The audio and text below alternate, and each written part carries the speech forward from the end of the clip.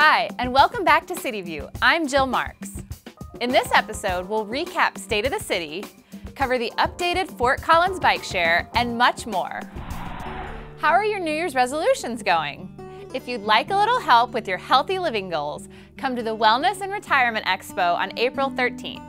More than 60 organizations will be at the Senior Center from 9 to 11:30 a.m. to talk about fitness, medical resources, financial management, and retirement planning. There will also be demonstrations and free medical screenings, all to inspire and support a healthier you.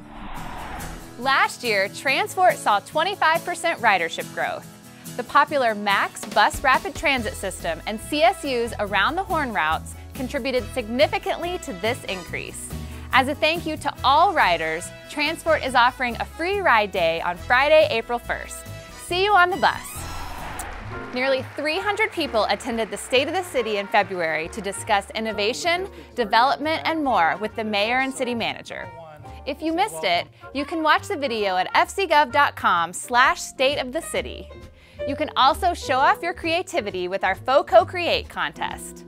Show us why you love Fort Collins by sharing a photo, letter, or completed coloring sheet with the hashtag FOCO Create for your chance to win. Get your booklet and coloring page at fcgov.com/FOCO Create. The City of Fort Collins is committed to a high-quality, safe community with equal access to services. As part of that mission, the city offers numerous discounts, rebates, and services for qualifying residents. These include a grocery tax rebate, reduced fees for recreation classes, and many more. A new tool listing discount services offered by the city can be found at fcgov.com/social sustainability.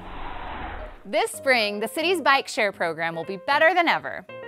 FC Bikes and Bike Fort Collins are partnering with the national bike share company Zagster to expand the Fort Collins Bike Library.